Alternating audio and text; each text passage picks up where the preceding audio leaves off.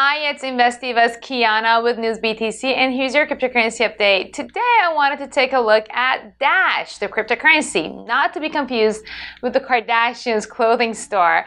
And I wanted to see how it's been doing. While the Kardashian Dash stores are preparing to close shop, Dash Coin continues its bullish momentum on Monday, gaining 7.55% according to CoinMarketCap.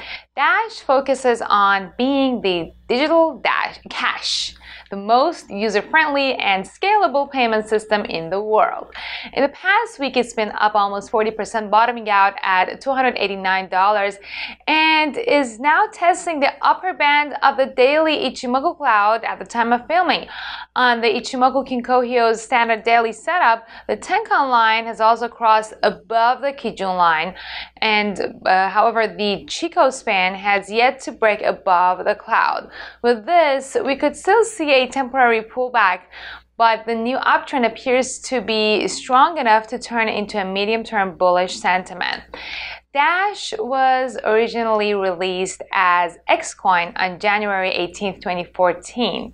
Being once incredibly underrated, Dash was able to make its way up to top 10 cryptocurrencies back in 2017, but has since dropped to number 12 on the list based on market capitalization.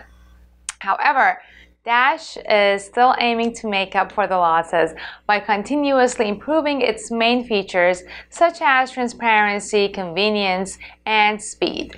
Dash has a monthly budget of $2.5 million for technical developments, and this has made many Dash holders believe that the company's development team is dedicated to making this coin more advantageous.